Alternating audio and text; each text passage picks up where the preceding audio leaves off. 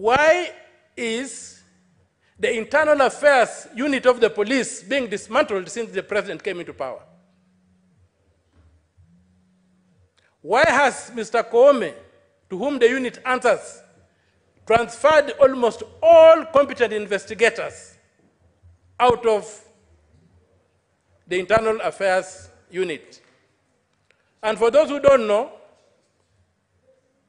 the internal affairs unit was set up and is properly equipped to investigate crime by the police. They receive reports from the public, they receive reports from fellow officers.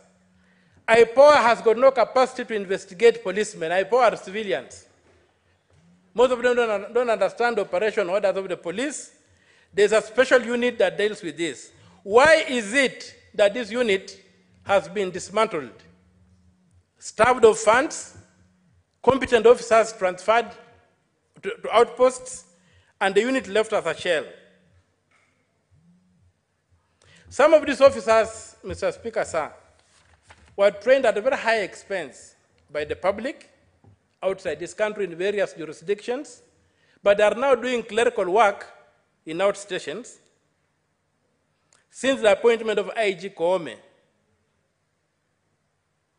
such that right now as we speak, there is no capacity in the police to investigate what happened on the streets of Nairobi.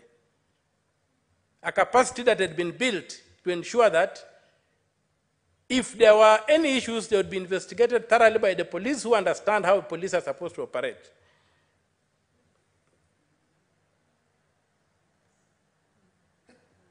Now, the blood of these children who were killed is crying out for justice.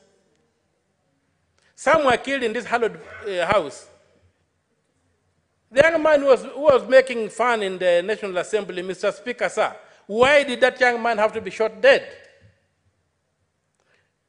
We cannot sit here and discuss these niceties that we are discussing here, complaining and not making a case, yet people have buried children whose only crime was that they went out to say that this country can be managed in a better way.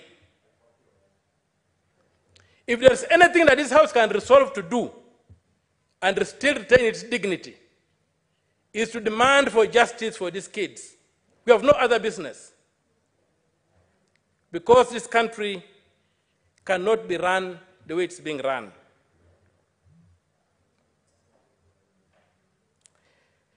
The mayhem that happened across Tomboya Street on the other side of the city, for some of us who walked there and saw, it's unbelievable. Forget what happened here.